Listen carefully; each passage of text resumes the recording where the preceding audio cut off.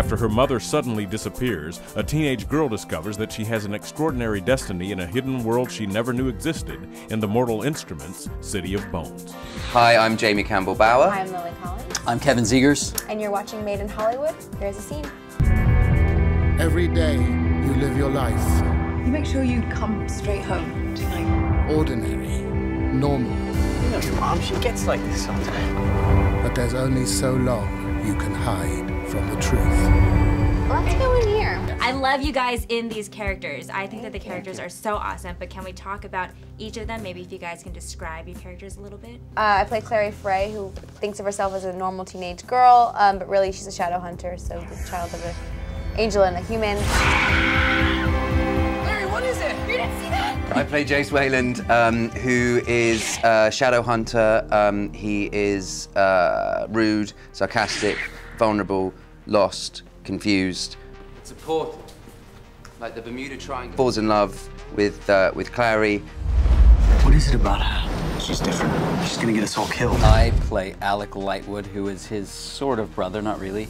Also a shadow hunter. He's a bit of a tortured soul. He's a bit nasty. Ultimately, he's sort of a protective figure in the amongst the shadow hunters. What are you looking at?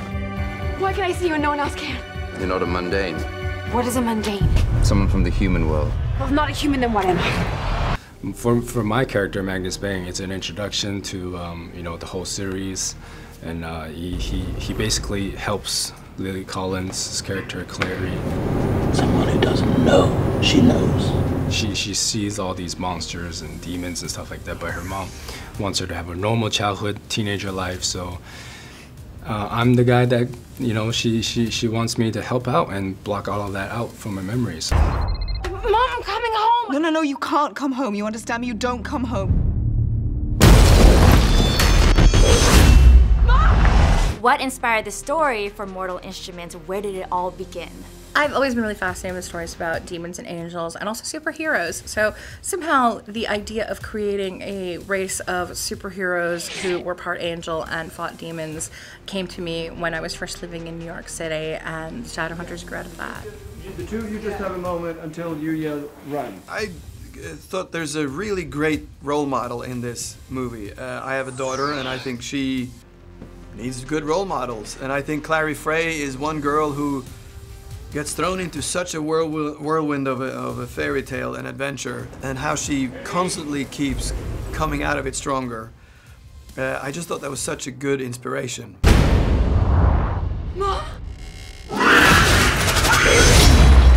Well, after you guys read the books and you had these visions of your characters, what was it like finally stepping onto the set and putting on these costumes?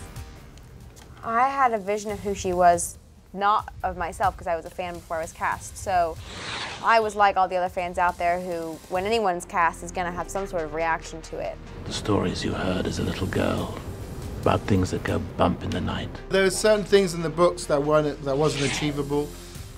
In the book, the character has a raven perched on his shoulder most of the time, and it just wasn't feasible to do that. You have to adapt the circumstances from the book to what you're able to achieve on screen in a limited amount of time.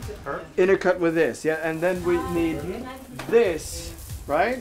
We need her looking back at him. And this is where it was really great to collaborate closely with Cassandra. There is so much great stuff in the book, and to compress that down to a 2-hour movie we had to make some tough choices. Something I've never done before, and you know, it was just so interesting for me to partake in a character like this. Humanity is on the very brink of extinction. I never see it as pressure. I didn't see it as pressure. I saw it as a responsibility, and that was there were people who care about something, and that your job is to care about it as much. Jace thinks he needs to save the world. There's too many of them. But you don't need to encourage him to do it. Have a little faith. I haven't read the book, so I don't have an image, so now you are Clary. Well, I had red hair at the time, and she's a redheaded heroine, so that kind of helped. That happens with movies. They can dye your hair, can't they? Yeah, well, a lot of people don't realize that, because when I was cast, they were like, she's not got red hair, and I was like, but I can color it, you know? People's imaginations when it comes to casting is not great. So how does it feel when you're standing on set and you're seeing your book, your words being brought to life? I think that was the first moment that I really realized they were really making the movie. And I thought, oh my God, they're really doing this. And I started to cry. And Harold came onto the set and he was like, what's wrong? Why are you crying? Is it not good? Do you want us to fix it? That's my terrible Norwegian accent. And I was like, no, I'm just crying because it's like perfect. The werewolves are here to save us.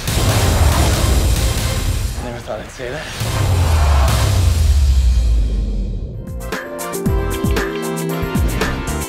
Made in Hollywood.